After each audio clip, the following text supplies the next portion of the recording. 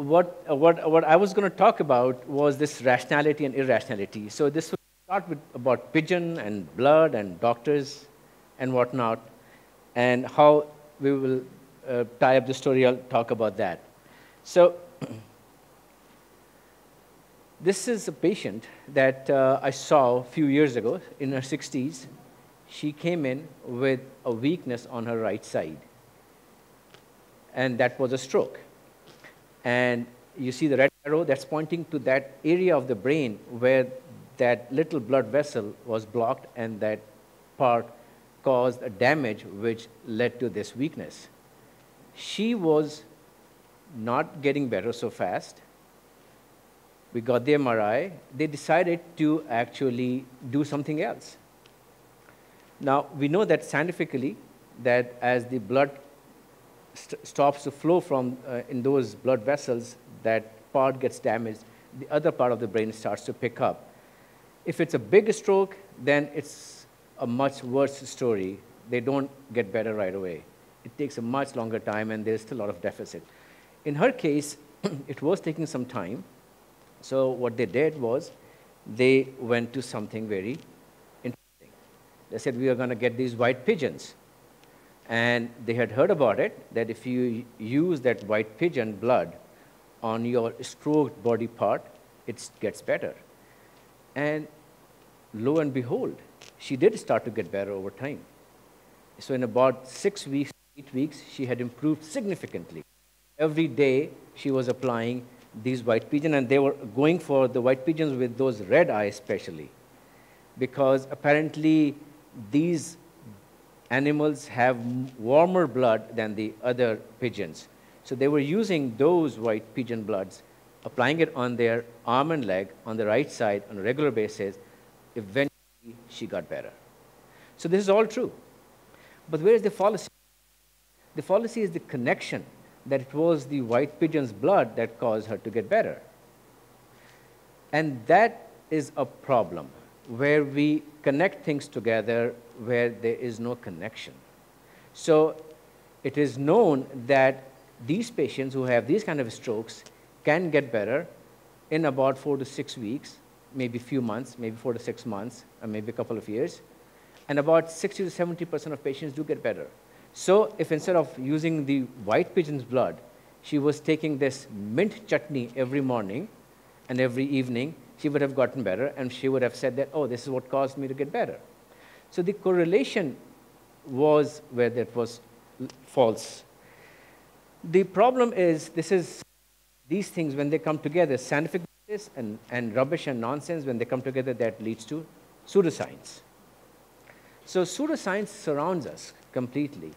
But the problem is, we have other pseudoscience problems that surrounds us, and it is very difficult to understand where is pseudoscience and where is real science.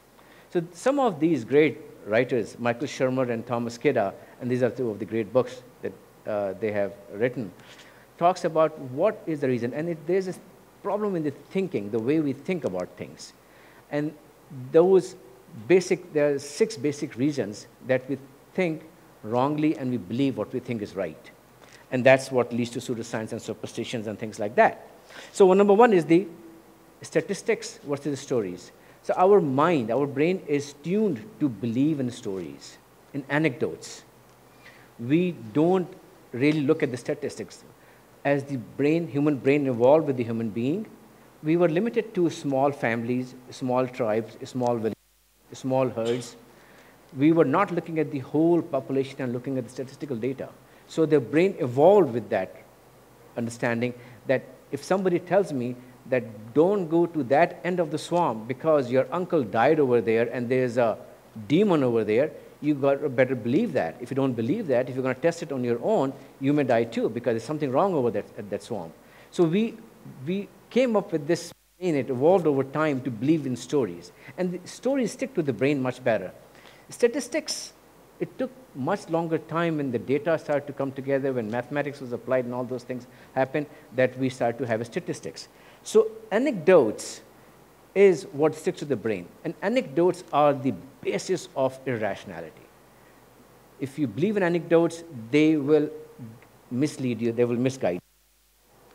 So nothing blinds intellect more than the anecdotes. And that AE over there is not Albert Einstein, it's Ather Enam. So the problem is the anecdotes is you tend to see one thing and you make up your mind that this is what it is. That's the problem with the anecdotes. The other thing that happened with these anecdotes was some of the audience is very young over here and others know about this breast implant story that happened in the 80s and 90s. And there were a lot of women who were getting breast implants for cosmetic reasons and whatnot. And what happened was that these patients started to have some problems, which led eventually to such a big, massive class action lawsuit that the company that was making these implants eventually went bankrupt. Now, that was all anecdotal. The FDA, the lawyers, the judges, everybody was just looking at the anecdotal stories. The scientific evidence was not existent that actually these implants cause those problems. But then this is what happens in witch hunt also.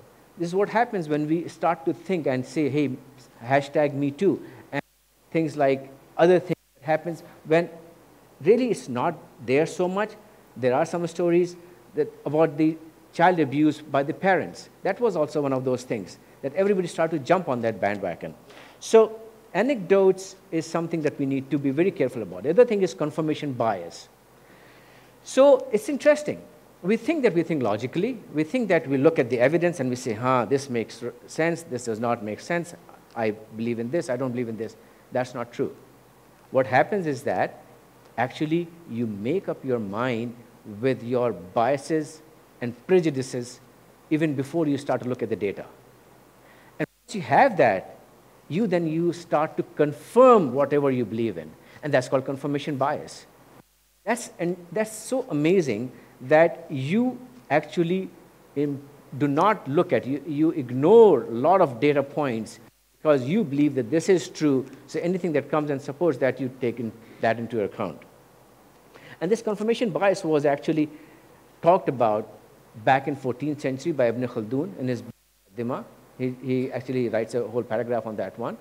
And then Francis Bacon also talks about 16th century. And there are a lot of intellectuals who have talked about these things. The third thing is the randomness. We are not aware of how much the chance and randomness causes a problem. The randomness does affect our life so much, but we think that there's a cause and effect relationship. There's some line, some direction that's happening. And that randomness can misguide us. So there was this study done in a European country where they said, okay, those people who are living near these high tension wires, do they get into some problems? And they looked at 800 parameters. And they found that, yes, the childhood lymphoma was occurring at a much higher level in those people who were there around these high tension wires. Now, step back. Think about it. Looking at 800 parameters, their randomness suggests that there are chances that you will find something that will have a higher incidence. So that's where the randomness comes in. And that's an example of the fallacy of the Texas sharpshooter. So this is it started from a joke, actually, that this Texan, he picks up a gun from a distance and fires a few bullets on a barn wall, and then when all those are there, then he goes there and says, okay, these are together. He draws a circle around them and says, I was pointing to that one. So I'm really a shooter. But this is how our mind also does. It behaves like that. We look at the random data and say, no, this makes sense. This is what it is. We have to be careful about that one. And we get fooled again and again. Our brain is just wonderful in fooling us. So our memory can be faulty. Our perception can be faulty. It's a known fact that whatever you think that happened might not have happened. Your memory was constructed after that.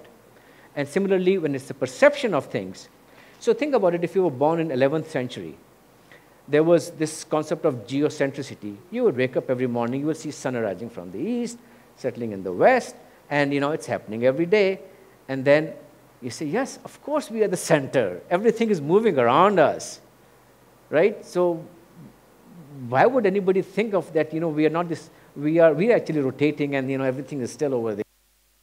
So our perception can misguide us, and we have to be careful about that. The flat earth, you look at the earth and it's all flat. Why would you think that's round, right? And it's amazing that there's a flat earth society that is still there. You can go and look at that website. And I was amazed that one of the doctors from one of the medical schools where I graduated from believes in flat earth. And I just couldn't convince that gentleman that the earth is not flat. So, so we are surrounded by astrology. Ronald Reagan was into astrology, Nancy Reagan. We are surrounded by exorcism. We are surrounded by palmistry. We are surrounded by extrasensory perception. We are surrounded by this Reiki therapy, where you have these waves, and then spoon benders and whatnot. So we're surrounded by all these things. And do we remember this story about this water running with a car? How many people? So did anybody think that there was something in there? We should have considered this or not? Not really, right? So we are rational thinkers over here, most of us, or almost all of us. But then if you remember whatever happened in the media, there was some of these so-called scientists, they were saying, no, there's something serious in it. We should think about it. We should look at it. And that was very dismaying, very disappointing, that a scientist, a high-status scientist in our country is saying something like that, that there's something. It is really impossible to happen because there's some basic laws of thermodynamics. And it was contradicting those laws. And it's not only them. So this is a picture of what came from fairy hoax. So these were two girls, age 9 and age 16. And they said that we actually played with fairies. And Sir Arthur Conan Doyle, who is the great rational, logical thinker, who wrote about all the Sherlock Holmes, he looked at these pictures and he said, this evidence is enough for me to believe that there are fairies. It only turns out that these were hoax, and these girls, when they grew up, they eventually mentioned that we actually cut out cardboard pieces and we put some pictures on it, and it happened. So our mind can get fooled because we believe on something and we just accept. And not only that, there are scientists in this country who are at the top level, who will make the policies about science, who believe in these kind of things. I was sitting in one of the presentations and I saw this and I was aghast with terror that, what is he talking about? So we are looking at how the shape of these walnuts looks like a brain, so walnut is good for the brain, and the heart has red and is like all these chambers, so it's good for the tomato is all that, so it's good for the heart. And then we have this carrot. So actually there is some science behind it. So carrot has vitamin A, which is good for your vision. And tomatoes have these lycopenes in there, which is good for your heart and other part of the body. Right? Walnuts have some alpha omega fatty acids, which is good for your brain. But then, putting it together, the real science with this irrational thing makes the pseudoscience. So there are about $10 billion, more than that, is spent on these pseudoscience-based alternative medicine. The problem is the alternative medicine, we don't reject it as such, because there are a lot of things that in nature is true. So if we do that, that's a non-scientific way of looking at things. That, this is alternative medicine, this is wrong.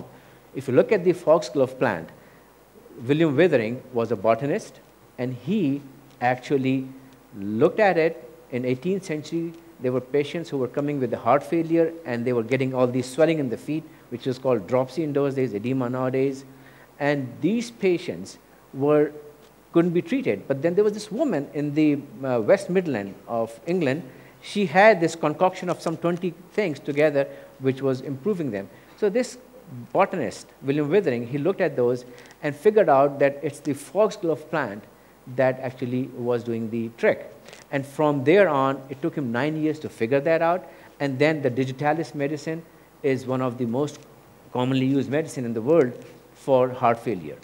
So similarly, our great scientist, Salim Muzammar Siddiqui, he looked at the neem tree, and there are a lot of folklores about neem tree, but there are chemicals in there that are actually scientifically proven to be antibacterial and they're used in pesticides. And there are a lot of stories about cinchona bar making quinine and aspirin and things like that.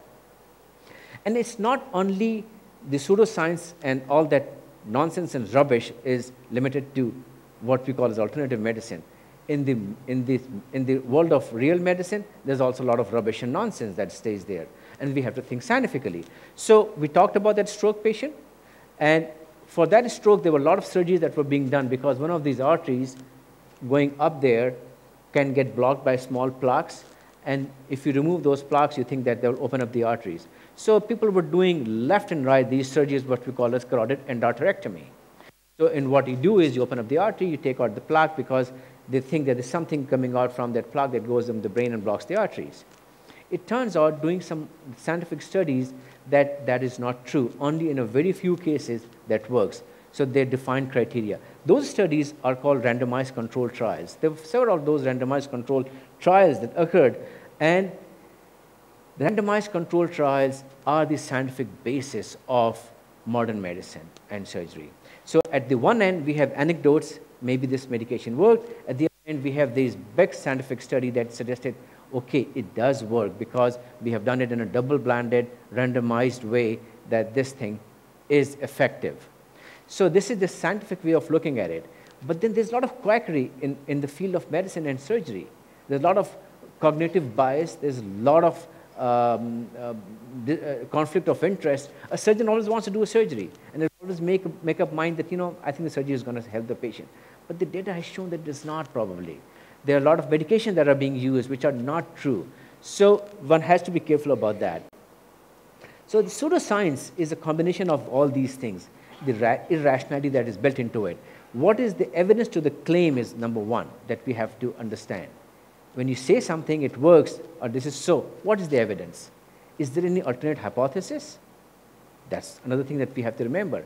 But do remember that if you do not have evidence, you are not disproving that. You just do not have evidence to prove it. That's what it means. You're not disproving that.